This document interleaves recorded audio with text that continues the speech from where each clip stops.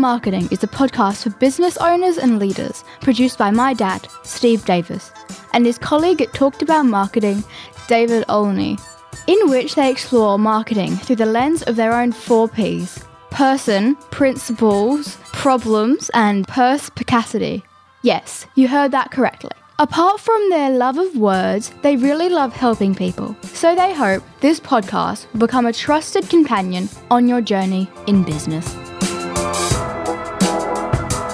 David, I'm just trying to find the order in the universe. The task that I had set, the habit, I can't find it. There's meant to be a habit for right now. Can't find it. What do you do when you can't find your habit? Probably use your rosary beads.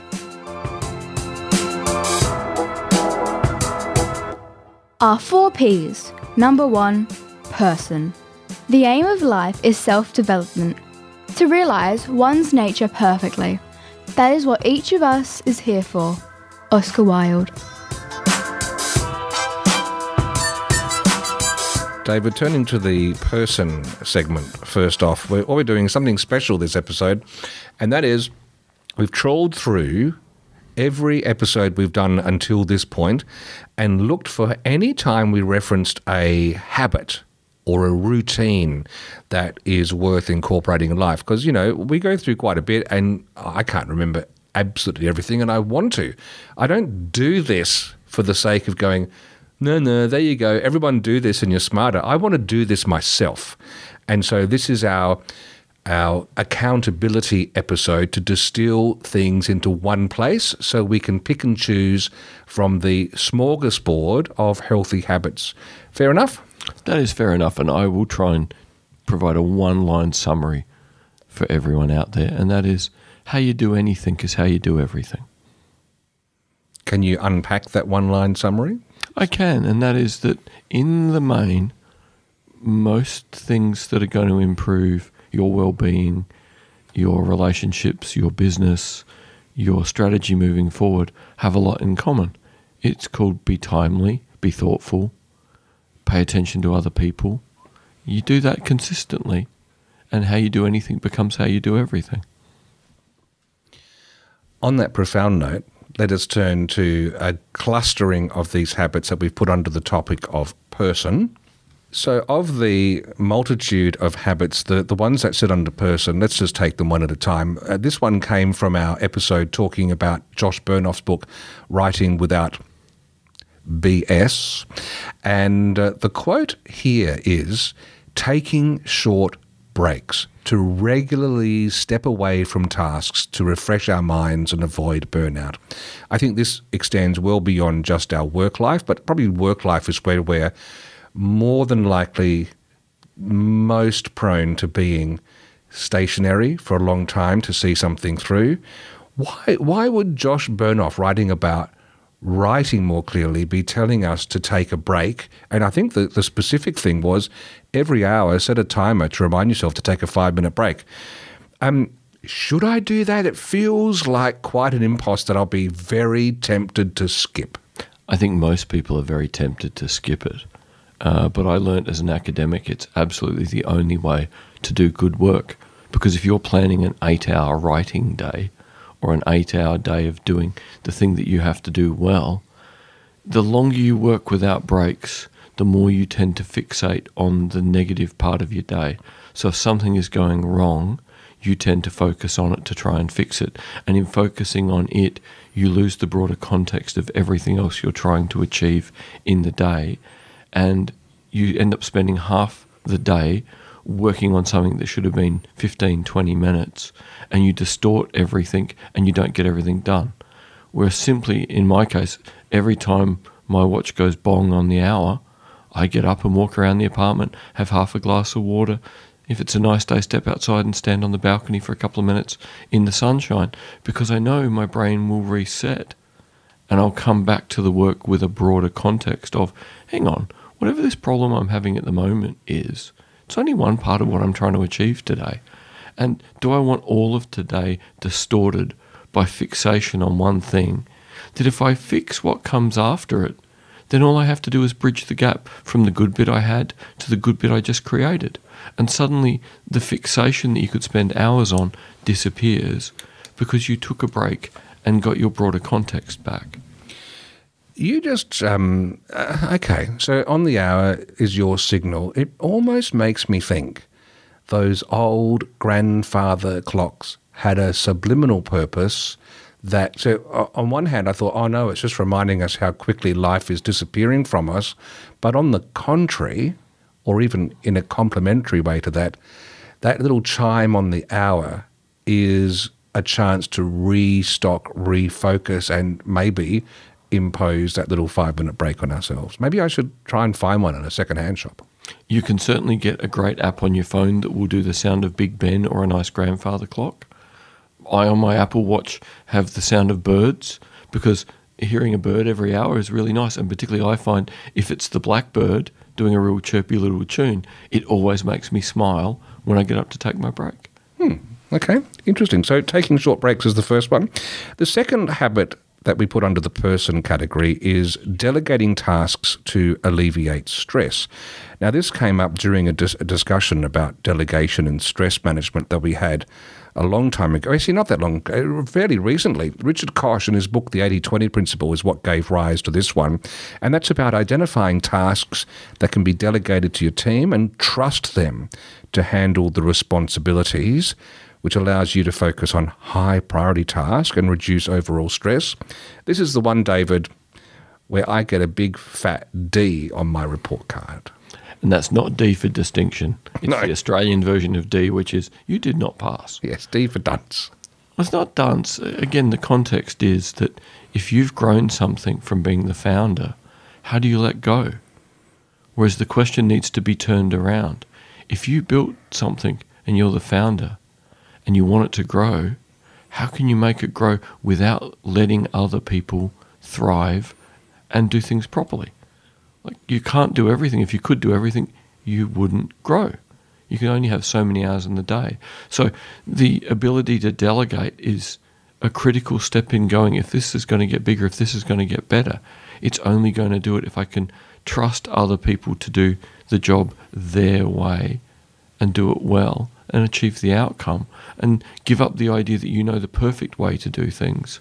Because often other people have a different way that is equally good. As long as they achieve the outcome with the resources available in the time available and they don't destroy any good relationships, what's wrong with people doing things differently?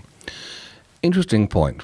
And I know that when I step aside and let our WordPress guy, David, take the reins in designing a site, it's better than I would do. And also just this very episode, I went through to get the first list of all our habits divided into hourly, daily, weekly, monthly, etc. And when I passed it to you, I did ask, could you drop them into our 4Ps format? And you did an excellent job. So I think I should be a little less harsh in the fact that I was able to entrust someone else's without prescribing what. I think that's the key, isn't it? It's trusting that they will bring an expertise to it that you don't have, which is what diversity is all about. And we know diversity typically is a 1 + 1 = 3 scenario. Yep. And the best way to understand really successful delegation is in the terms as understood by the Prussian military from about 1808 onwards, and it's the idea of mission orders. Things change too fast to tell people how to do something. What you have to do is ask people to do something, but also give them the freedom to say, I know how to do that and I'm going to be okay, or I don't know how to do that but I want to have a go, or I don't have the resources. You know, you have to be willing to hear they can't do it. But the best thing is to say to someone, I need this outcome, do you think you can achieve that? And if they seem happy and you trust them, they won't do it the same way as you, but if it's the outcome that really matters, and like I said, they haven't broken any relationships, they haven't wasted any resources, where's the problem of them doing it differently and feeling really good about themselves for taking the initiative to find solutions to the outcomes you need? If you're happy and you know it, kill the foe. Absolutely. That would be the Prussian army's little nighttime campfire song. Okay, so that's the second one that we've covered today, delegating tasks to alleviate stress. That's the rationale. We've clumped two of them together because they're peas from the same pod. We've got networking and mentoring, so engaging with peers, actually taking time to engage with peers, perhaps other mentors, to exchange ideas and get a bit of feedback, which could be a regular coffee meeting or a virtual call or something like that, which was, again, Josh Bernoff's episode that came out from. And also another one about building relationships and understanding. So attuning to clients and colleagues to understand their needs and their perspectives better, which came from our episode To Sell is Human, which I think was our first David Sandler episode, which is taking time each week to check in with key clients, check in with team members, ask some open-ended questions to understand their current challenges, etc. Now, I think these two weave together properly, and the reason we delegate in the first place is so we've got a bit of breathing space to do this. I don't think I'm perfect at it. I'm starting to learn how to do this. From where you sit, David, what's a practical way of approaching this?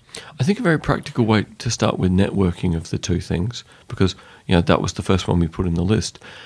Networking is very much misunderstood, I think. Everyone thinks, we network to get an immediate gain. How will I scratch their back if they scratch mine? And how do you get to that point without trust? You have to know people first to get to that point. And the best way to get to know people is to talk to them about what they do and about what you do from the perspective of, in the world, as much as we talk about innovation, not much in the world is genuinely new. Most things in the world are assembling pieces in a more efficient way, doing something in a slightly novel way, but not an entirely new way. So in reality, it comes back to reference class forecasting. If you're doing something and you want to get even better at it, you can either slowly get better at it through trial and error, or you can go talk to people who do similar things and go, how did they get their successes? Which things led to failure for them? Why did it fail? So really, the first and biggest benefit of networking is you don't have to do everything on your own way. It takes too long. It takes the chance of too many failures impacting on what you want to achieve. If you can talk to other people and learn from them and share with them, you can share in their successes. You can learn from their failures, and they can learn from you. And that's how you get the trust to then go, actually, I would like to work with that person, and I would like to see if I can help them and if they can help me.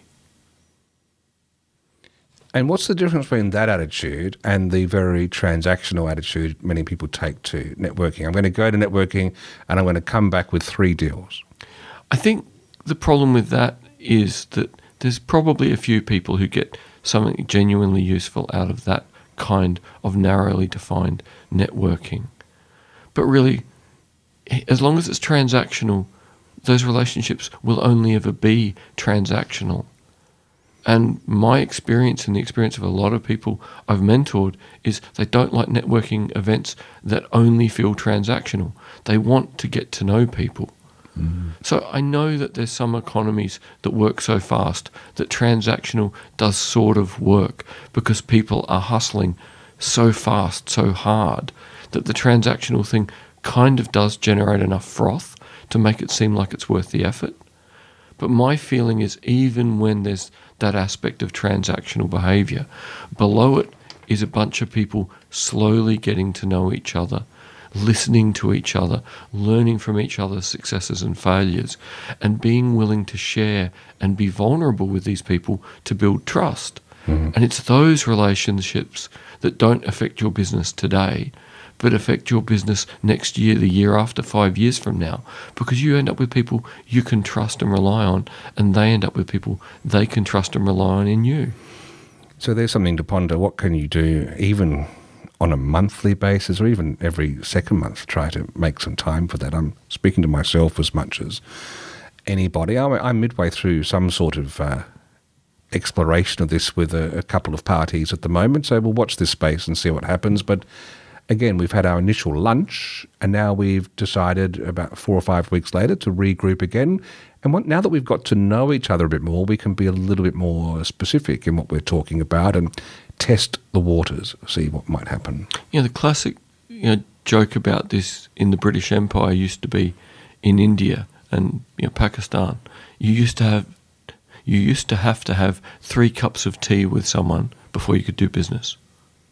Because it was only after at least a very long afternoon with 3 cups of tea or 3 short meetings of a cup of tea each that you actually then knew each other well enough to know whether you trusted the idea of working together.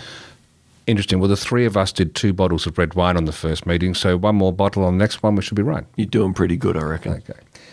The next one is professional development, investing in courses, workshops, conferences to gain new skills, allocating a bit of a budget for that. That came from one of our episodes early on. And I must say that, yes, but with a great caveat. I'm on a bit of a warpath on this at the moment. So many presentations at conferences and so much training. If you condensed down the fluffery, wasted time, unnecessary extra stuff, a day's conference or even a 3 hours conference can often be shrunk to like 20 minutes of good stuff, 20 or 40 minutes of the key stuff you need to know, when a little bit of Q&A after that would be invaluable, especially if it's Q&A that's not hogged by someone who's got their own hobby horse they want to push. So I'm a little bit bleak on this one, David, because I think it really is buyer beware, because a lot of people running courses are just running stuff purely to paint the world in a colour that makes their subsequent solution the answer or the antidote. So I'm very bleak on this, but I do acknowledge that learning skills and someone else who's summarised some things for us can be useful. Where's your cup on this? Half full, half empty, somewhere in between? I very much agree with you that in the main, too many things are about someone selling you their solution. And that their solution is not a set of skills, it's buy my product, buy my service. And that is an automatic red flag. But what I also see in mentoring so many people is how many people are so busy doing what they're doing today, which is very similar to what they were doing last month, which is very similar to what they were doing last year, that they are falling further behind by not taking a breath and exploring how else things can be done. So to me, you'd be very skeptical of what professional development you can do, but you look out for what opportunities are out there. And in particular, you look for people who want to teach you skills rather than sell you their entire product. Yeah. So for example, something like planning day with us. We'll go through a whole pile of techniques with you where you solve your own problems with our help. You're not buying us as your problem solvers. You're buying us as a support tool so that you can solve your problem. And I think that's a good distinction with professional development. If they tell you they're going to solve your problem, don't pay the money. If they say, we want to teach you skills that you can use in any way that suits your business, that then is a bit more real. And then you can ask them, well, give me some examples of how people have applied it. Now, if they can only tell you how fabulous they are, run. Yeah. But if they can give some examples of applying it, then you're getting knowledge rather than someone trying to shut you down their marketing funnel. Yeah, absolutely. Interesting point. So there is a bit of buyer beware on that front. I know that I hate any of those places where it's just a big sell job or it's a disguised sell job. I do a lot of mentoring for the Women in Business program and also the ASBAS digital program and Tourism Industry Council. I am loath to try and I don't sell anything in that, and yet often I get to the point towards the end when someone says, right, I want to keep working with you, and they've got to pull the stuff out of me like pulling teeth, because I'm really awkward about this because I'm not here to push my stuff. I wanted this session to be helpful. You've asked, I'll tell you, and many people do often work with us, but to me, that is the cleanest way to be approaching these privileged moments you get to be either on stage or with someone one-on-one. That needs to be respected because you actually earnestly want to help. You're not there with a big trick that you're trying to pull. Yeah, it's about being essentially a good Sandler salesperson and admitting you're uncomfortable. Saying, I think there's things we could do to help you, but I'm uncomfortable to change from this being about you to this being about me. But I want you to know I think there's things we could do to help move this forward for you faster. But that's for a different conversation on a different day. To round off the person segment, yes, it's the longest person segment in history. It's actually the longest of the four today. But because many of these habits are going to be at the personal level. The last one we've picked out was expectations and energy management, which is all about managing expectations about how much mental energy is going to be demanded or available for certain things. And this came from David Robson's wonderful work called The Expectation Effect, David. Yeah, the key thing here is to remember that in the main, we don't expect that things will take as much energy as they do. And we expect that either things will be better than we think or worse than reality. So really managing our expectations, and this is the point David makes at the end of his book in the conclusion. You want to go through life with positive expectations, but moderate positive expectations. Aim for a win, but aim for a small win.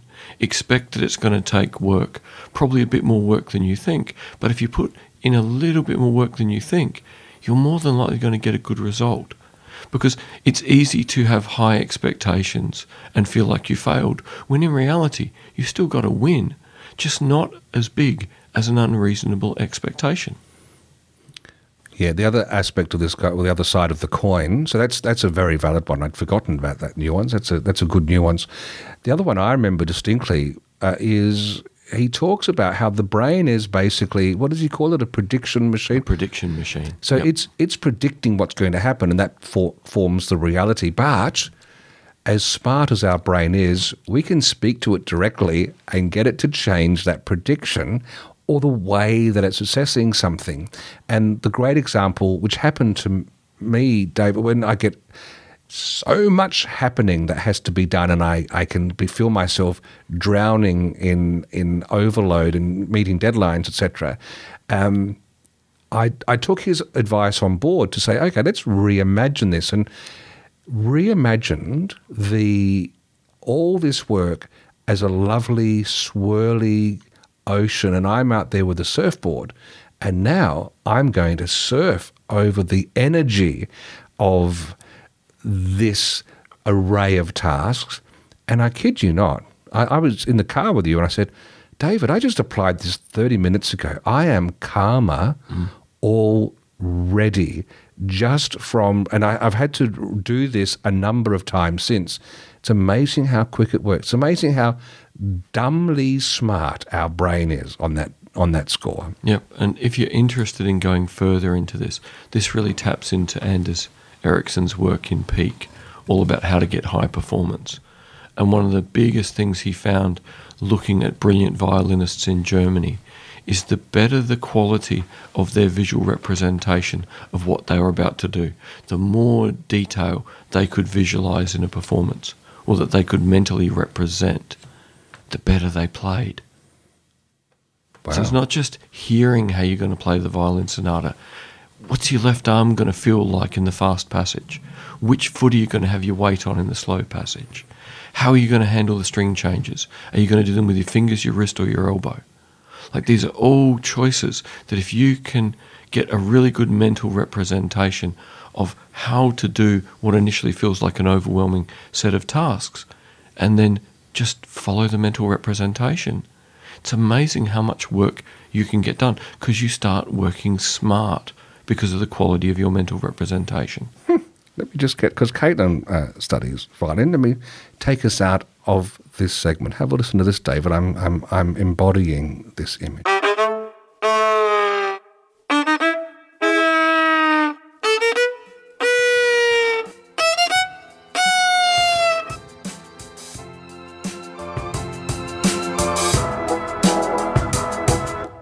Our 4 Ps. Number 2, principles. You can never be overdressed or overeducated. Oscar Wilde.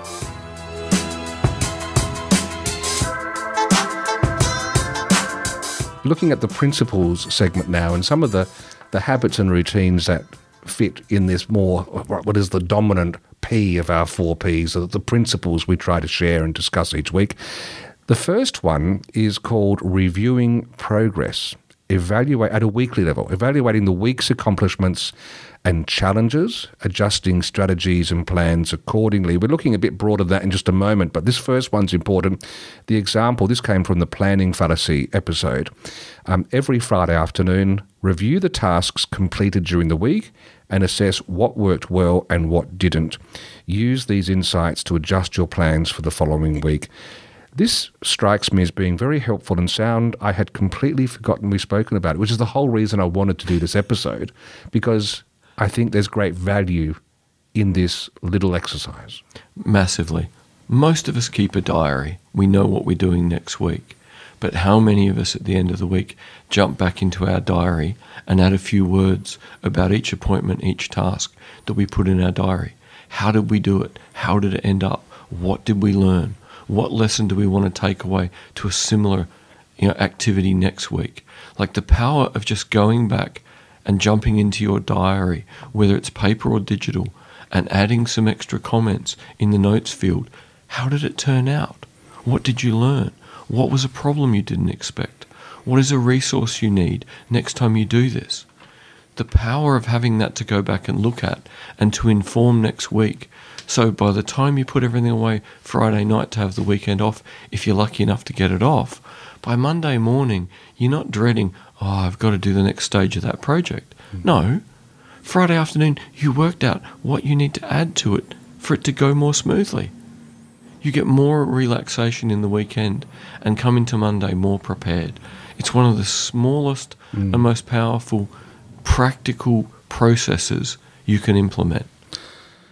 And we're coming up at the time of recording for the long weekend in June, which is my birthday weekend, so I'm hoping to get it off this weekend, I can tell you that much.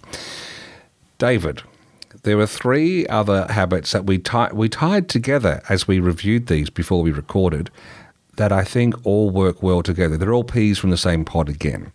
I keep saying peas from the pod because that's where the 80-20 principle, or partly, was informed by looking at peas growing in the garden as much as surveying property ownership and wealth. I believe that looking at the peas and the flourishment of pea harvest were involved. So that's I think that's what's going on at a subliminal level. And we're on a podcast, so why not have peas in a pod? Exactly. I like that.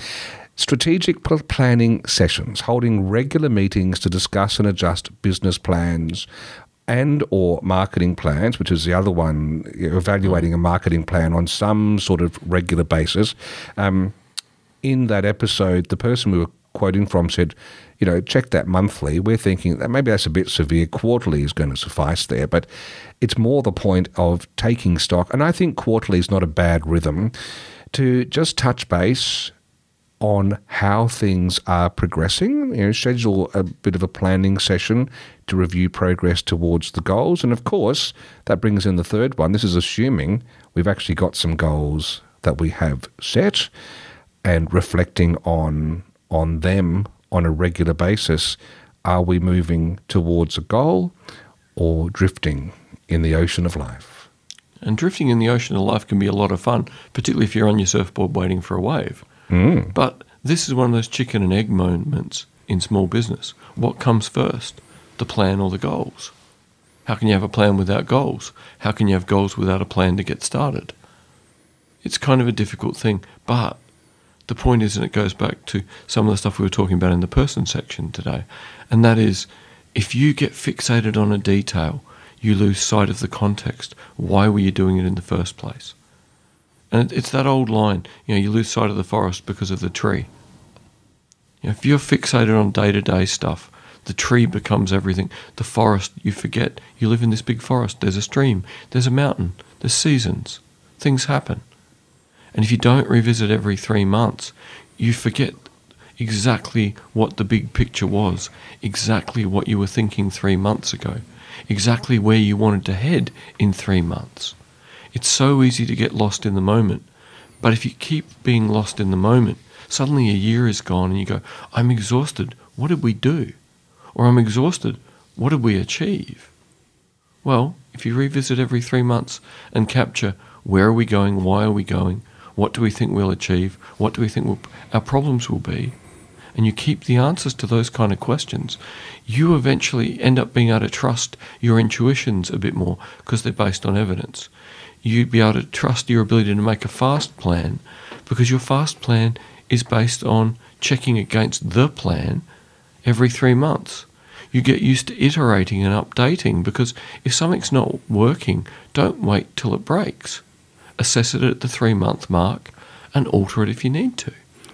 I think there's some caveats here that I find interesting, and partly I want to delegate this task to you, David, to hold us accountable to have quarterly or even half-yearly stock taking, because I think when it comes to goal setting for me, much of my stuff is intuitive and things aren't broke as such.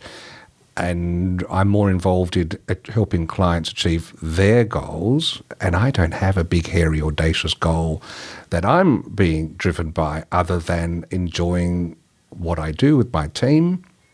And perhaps there's time to tighten some of this up and apply that. I can see it being applied on some specific elements of what we do, but not overall. There seems to be this flywheel of momentum that this practice has from having lots of relationships and being around a long time. What do you say to this, David, this scenario? Would this add piquancy to what we do? I think any time you've got a flywheel, you want to be careful you don't disrupt it. But also, most people don't love their flywheel as much as you do.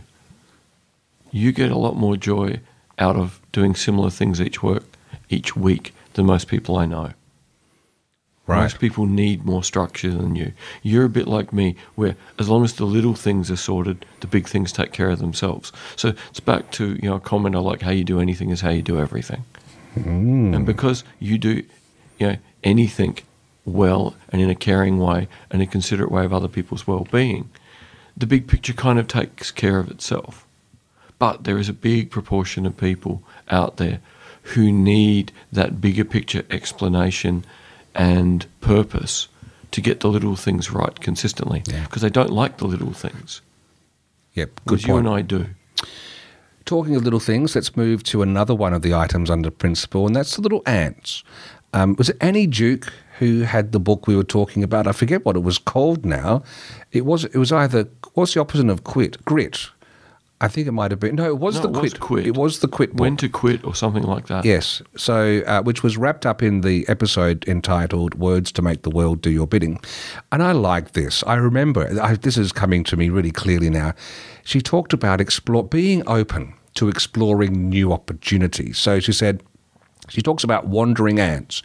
Ants follow this path. You see them. There's a whole column of them. But there are stragglers who just go off the beaten track a bit. And she said, this is really important because let's say everyone's making a beeline or an outline to this lovely splash of honey and they think, fantastic, we can just chill now. What if the owner of the house cleans that honey up? All their eggs were in the one basket, whereas these stragglers might have discovered another source of crumbs or another dead insect that could be raided for protein, etc.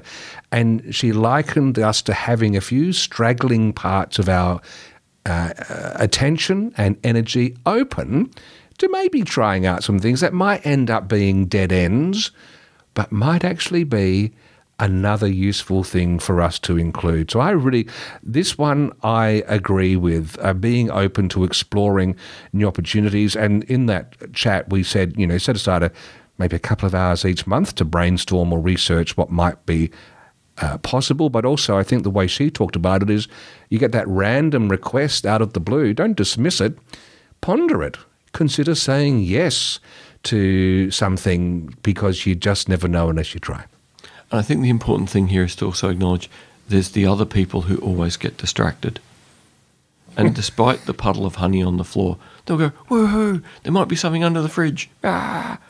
And the consequence of constantly being distracted is just as bad as never exploring anything new.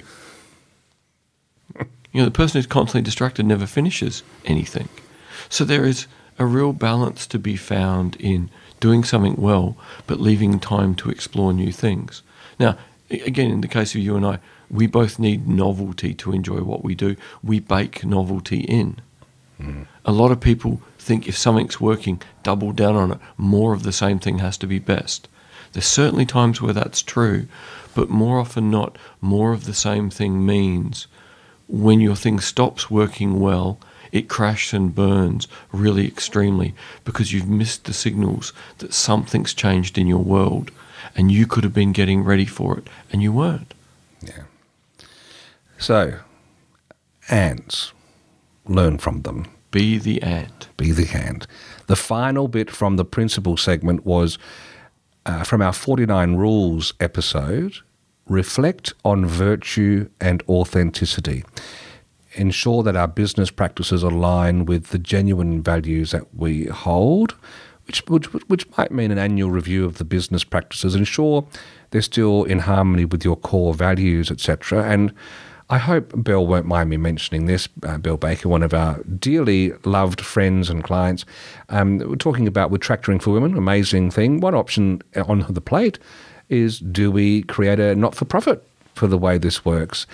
But she's loath to do that because she has seen in some circles not-for-profit set up by someone who just wants to be a big fat CEO and get a lovely wage whilst making nice noises to the market. And she's more genuine than that. She really couldn't look at herself in the mirror and feel, I'm doing well as a not-for-profit, if I was really doing it as a thinly disguised way to cash in and get donations from people. And I think that speaks exactly to this about she's very clear on her values, and that's the different flywheel. That's the virtuous flywheel inside, that if to try and go out of that, there's resistance. She can't easily. David, what are your thoughts on this particular one?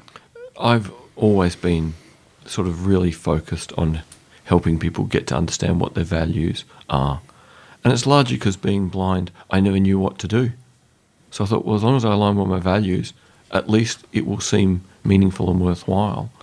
And it's probably 10 years ago now, listened to John DeMartini's book, The Values Factor, where he makes the solid case with an awful lot of evidence from years of being a psychologist of what happens when people build careers, build lives, build businesses that align with their values.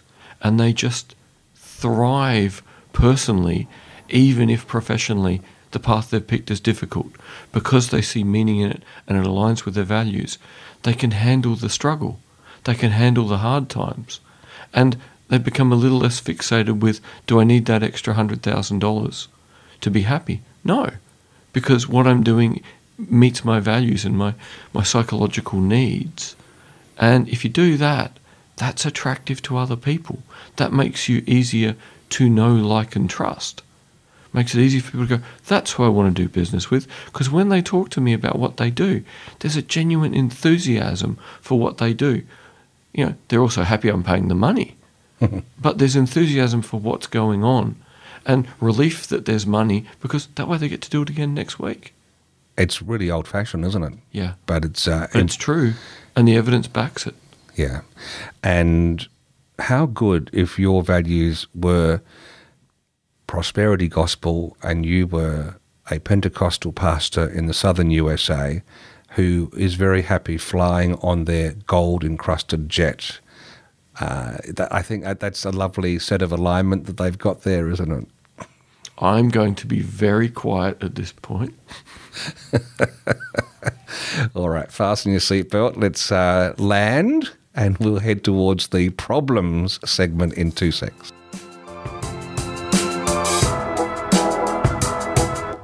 Our 4 Ps. Number 3, problems. I asked the question for the best reason possible. Simple curiosity. Oscar Wilde. It's interesting trying to put these positive habits into the problems segment, because that's normally when we open the mailbag and see what people are dealing with and share some 2 bobs worth on how we'd approach those situations. And I think you were right, David. You said what we're doing here is these habits are solutions to problems that arise for people.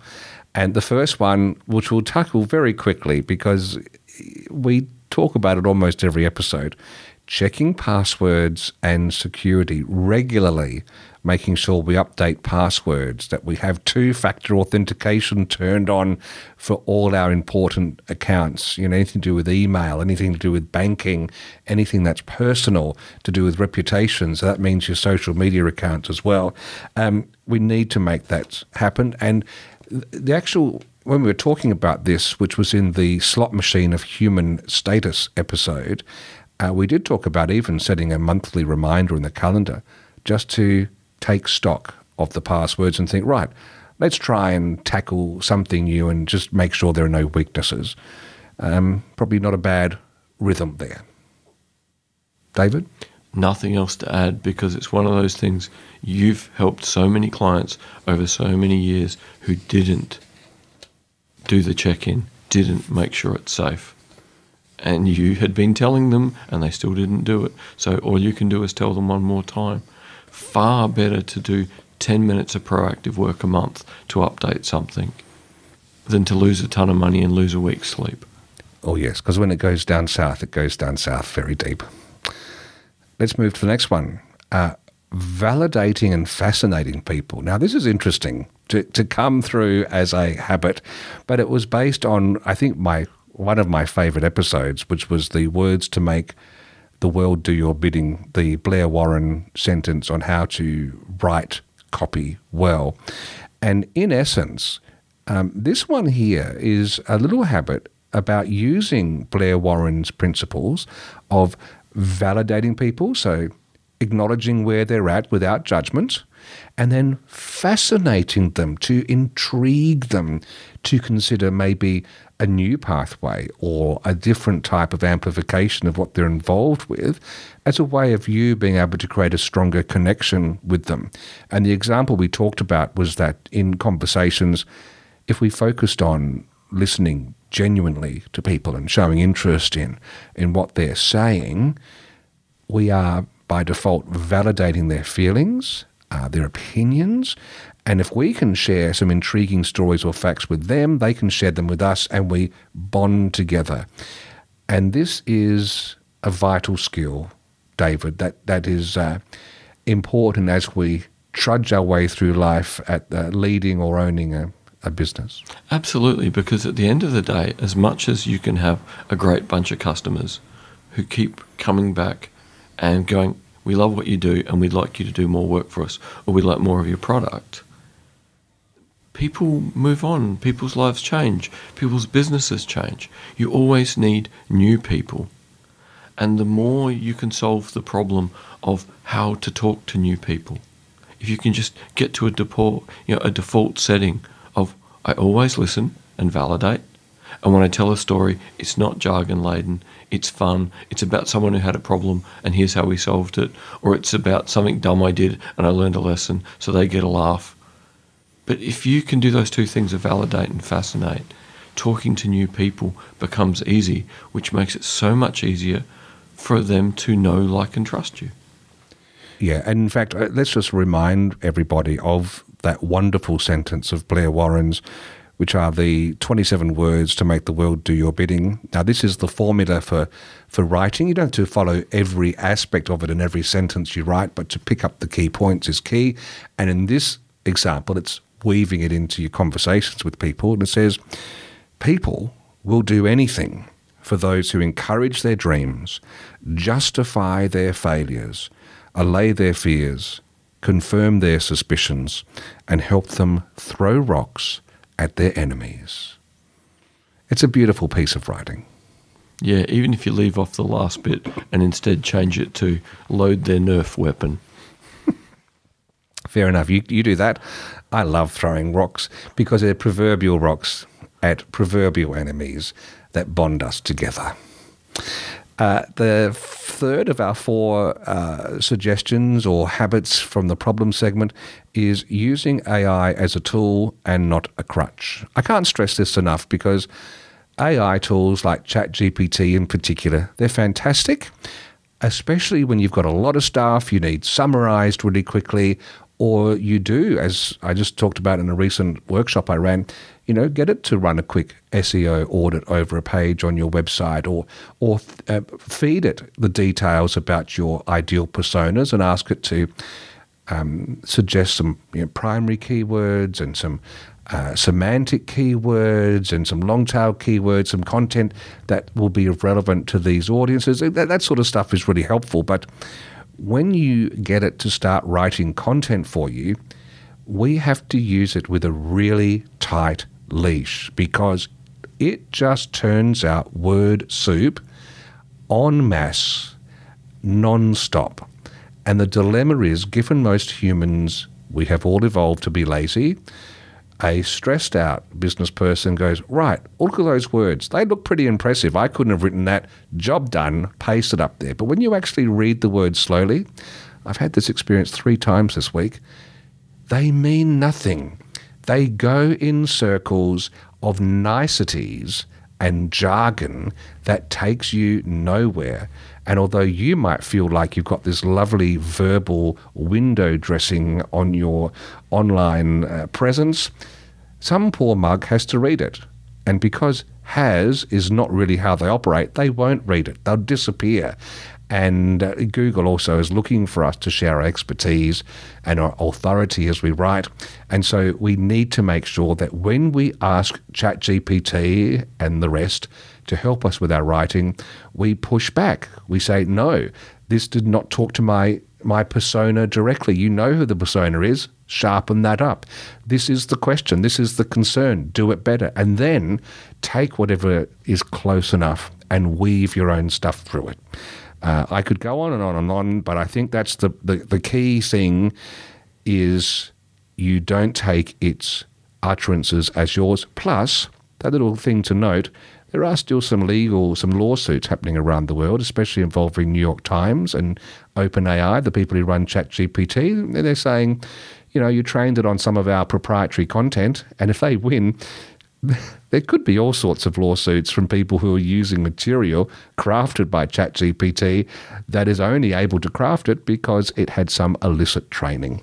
David, your thoughts around this habit of using AI as a tool, not a crutch? This is one of the interesting things with large language models, is part of the reason they tend to write sort of circular fluff is because so much of the bad marketing material and bad copywriting material of the last 25 years on the internet is circular fluff. So it's very easy for us to blame, the AI for doing a bad job, but it learnt to do a bad job from an awful lot of humans who didn't write in a meaningful way to address a problem to help a person. So lots of people got it wrong before the AI got it wrong. Don't be one of the people who doesn't write good material. Make the AI help you to answer questions and help people. That's evergreen material, and you want as much evergreen material as possible. And only you as the expert in your area can really decide what is expert knowledge. And if AI can help you write that in a more engaging way, that's the win. Yeah. And to underline the expertise factor, make sure your content is peppered with examples from the real world from your work. That's a nice way to stamp that on what you do. And I do note that David was being quite flattering of the AI robots there, quite deferent to them. So that means he's got some inside knowledge that they are about to rise up and take us over. And Skynet. He wants to survive. So we'll follow your lead.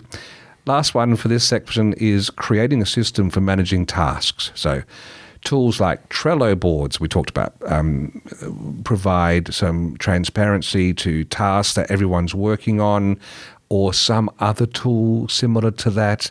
There are many out there. I don't do this. I have a paper diary, which I love updating manually throughout each day and planting things in advance of my to-do list, whereas I'm using Asana as a tool with an entry for each client to take notes on meetings and whatnot, and that tends to work well for me.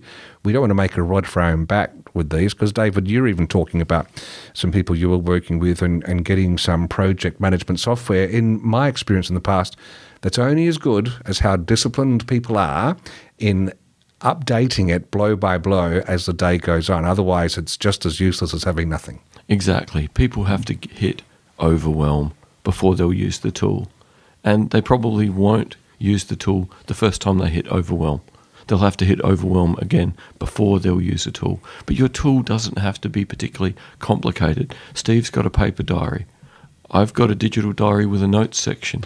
So each event, I update after what I learned, what I want to do differently next time, what I want to remember. You don't need a very complicated tool, but it's about having a non-negotiable process. You know, how you do anything is how you do everything. So capture what you're doing next week, summarize what happened when you did it, when you finish, and use that to inform the week after that. That might be as complex as a system as you ever need. But you know, the certainty I've learnt from training people and from mentoring is that talent plus hard work eventually equals overwhelm if you don't get a system. So I guess the test is, do you know what you're doing today? Can you glance somewhere and have a look? I guess if you can, all is good. If you can't, if it's all on the grey matter, that's got a limited lifespan.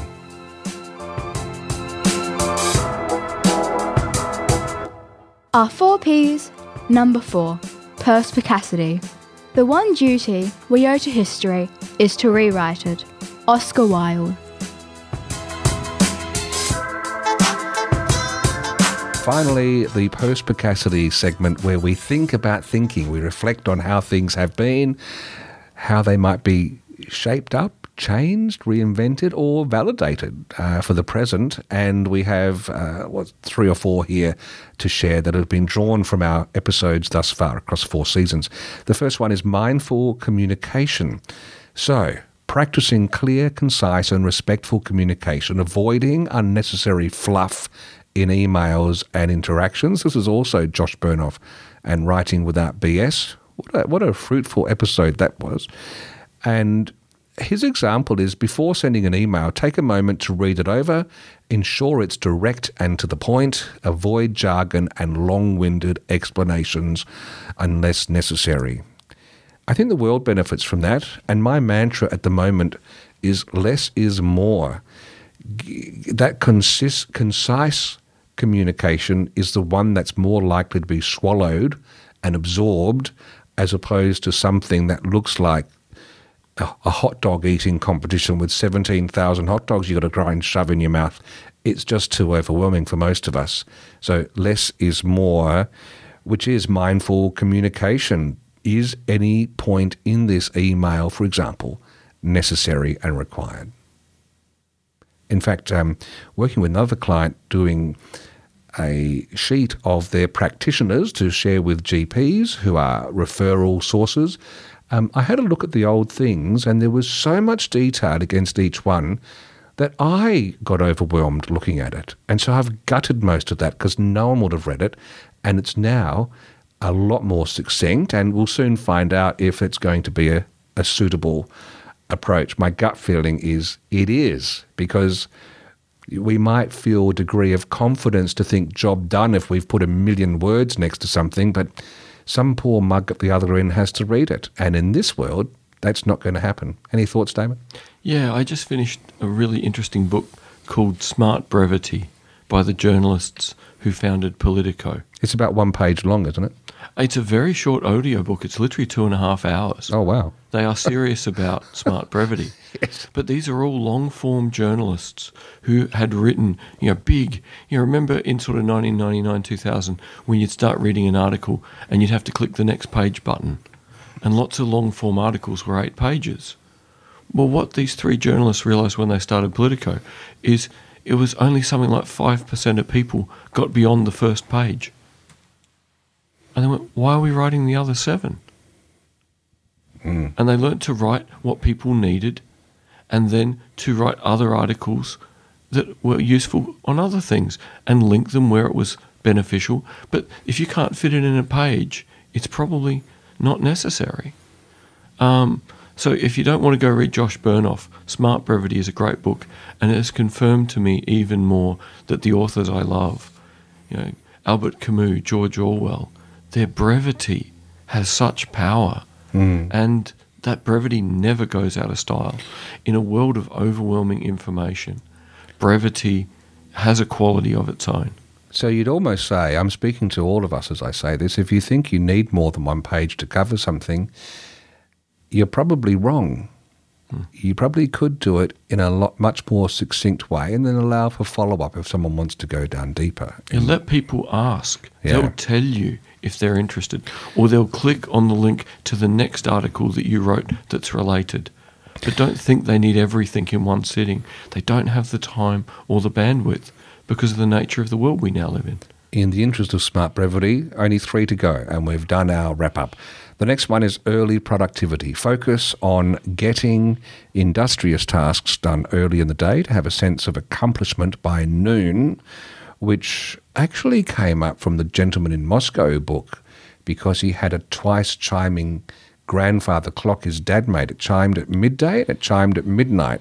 The midday charm, if you hadn't done your work for the day, it was a reminder that you are slipping behind and you failed, because a gentleman should have the afternoon for recreation and learning and repose.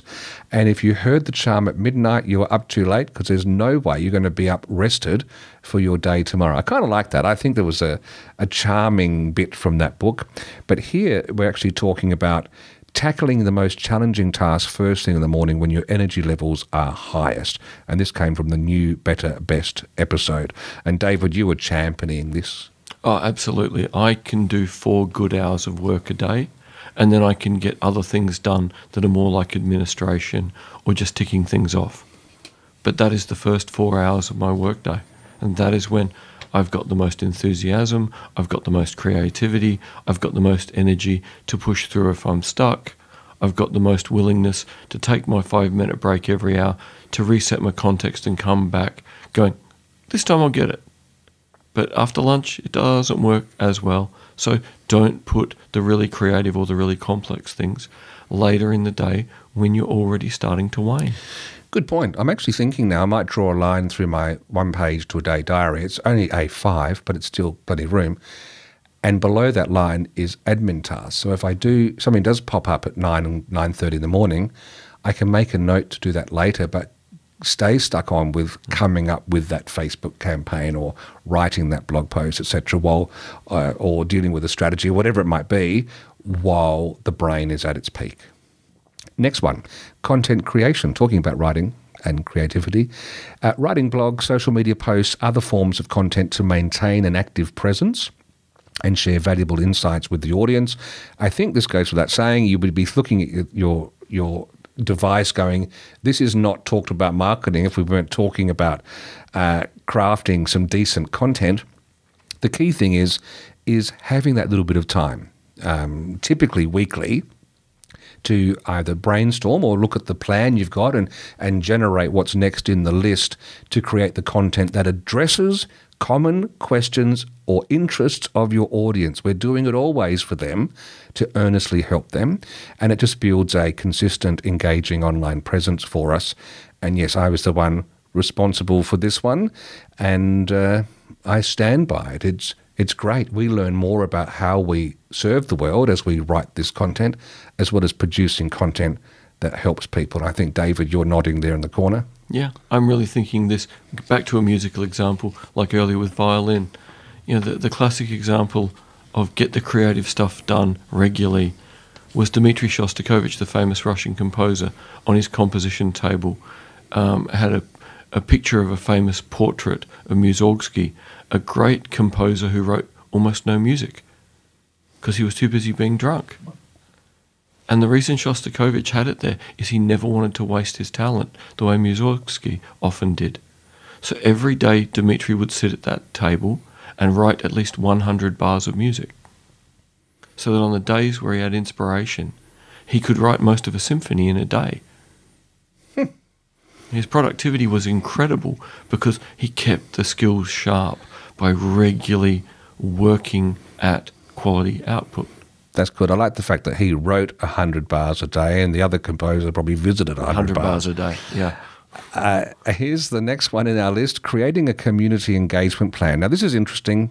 I don't think this needs to be over the top, but it's just fruitful thinking about how do we embrace our community. So that'd be the community of our stakeholders, if you like, our clients and people. But I think more broadly than that, are we involved in any local events or supporting charitable causes or anything else like that that can build brand loyalty between you and your people? This one is really hard to maintain, David, because the pace and the busyness of life, when you do get some respite, you tend to want to do that, use that time with your family and or friends. It's an interesting one. How do you unpick this knot? Yeah, it's one that we have to build into our work week. Like if you want to be connected to your peers, if you want to understand what's happening in your industry, if you want to stay in touch with your customers rather than just hope they get in touch when they next need what you do, you need to build that into your week, because you wouldn't have got where you got without a community of people. And if you want to maintain what you do and grow it, then you need at least the same size community, if not a bigger community, so that you've got business, you've got insight, you're part of the conversation about where your industry is going next. Without a community, you'll end up in an isolated bubble that is likely to drift further and further, farther and farther from whatever is actually going on. Yeah, all right. I'm going to put that in the thing to think about, which brings us to our bonus last item. And this was great. This was from the book The Road Less Stupid, Keith J. Cunningham. And it was a very simple task. Find 15 minutes each day to sit and think. And his instruction around that was to pick one thing that you're going to think about and think about it for 15 minutes. And I loved this. I started and I stopped. And the whole reason we're doing this episode is to get back on that straight and narrow. Do you sit and think for 15 minutes, David, or are you also wanting to sort of come back to this? For me, it's kind of built into my yoga practice each day. That because the practice doesn't change, my brain can kind of do yoga and think.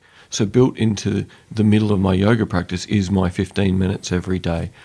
The thing I'm bad at is picking the day before what I'm going to think about today. I tend to let my brain wander to something and go, oh, that's interesting, and then think about it. Whereas the discipline I need to put back in is to pick on Monday, what am I thinking about tomorrow during my yoga practice? So that I've got that day of unconscious thought before I have deliberate thought, which can make all the difference in the world to getting a deeper level of insight. Thank you. And thank you for collaborating with me on our 4 seasons so far and in daily life, and getting this episode where we've taken a pause on our journey to try and peg down some things that are useful habits. Our show notes will have more detail on this.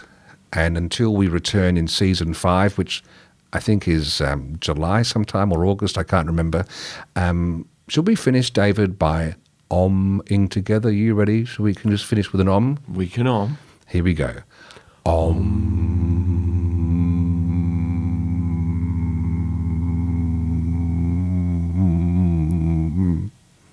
Did I outlast you? You did, because I was smiling.